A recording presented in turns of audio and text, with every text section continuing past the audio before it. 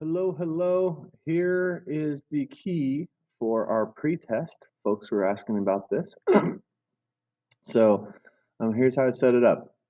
I'm going to use a Kirchhoff's current law that says current in to a node is equal to the current out. And so if maybe I could be a little more clear about this. So I'm claiming my current one direction as being this way. And so it's also going to be this way right here. I'm claiming my current two direction to be this way. And I'm claiming my current three direction to be this direction. Okay? So that's Kirchhoff's current law for node C here. And so I go ahead and write up that equation right here. Current out is equal to current in. So I have I2 flowing in. That must be equal to I3 and I1 flowing out. Okay, so there's one relationship. Now I have three unknowns. I don't know any of those currents. So what I'm going to do next is I'm going to do a Kirchhoff's voltage law loop around this pathway. And I'm going to make an equation for that. So that's loop A. So down here I have A, and here's what I'm going to say about that. Maybe we can see it here.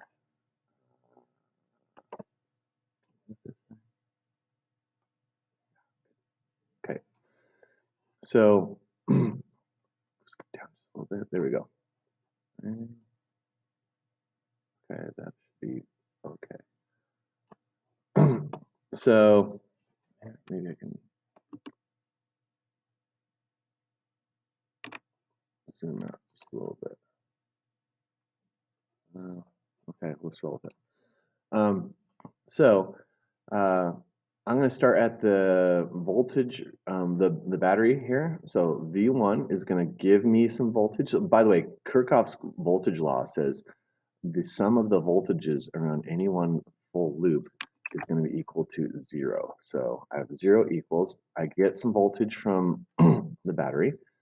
I use some voltage right here at resistor 3 because I have current running through resistor 3 in the direction of my loop. Okay, so I'm going to use some voltage there. Now I go through this battery through my loop, and so I get some voltage. Okay, and next I go over here. I'm going with the current. This is current 1 through R1, and that's going to use some voltage too. And so there's an equation right there for that. My next loop is going to be my next relationship. I'm going to use a KVL loop again, but for this side over here.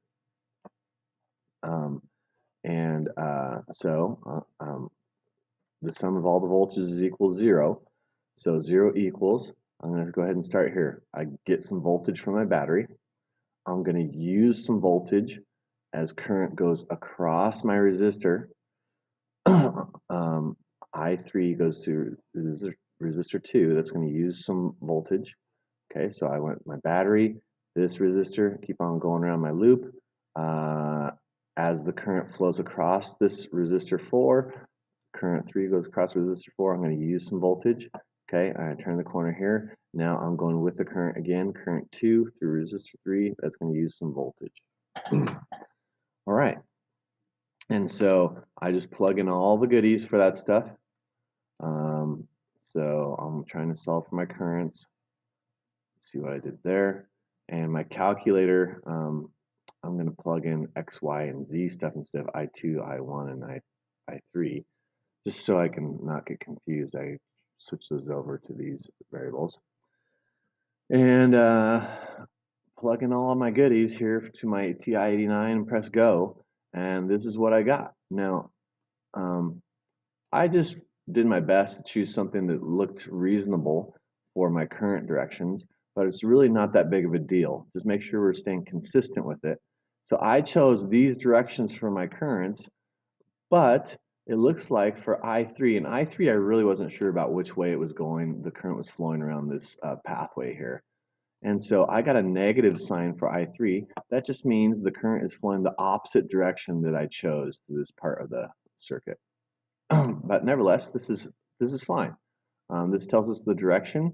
I was right on these two, and it's the opposite direction what I chose in my diagram, which is fine. I show my diagram which way, and it says it's opposite, so that's cool. So anyways, there's your answers. And I will take a look at your answers as soon as I can and try to get you some feedback. Thank you.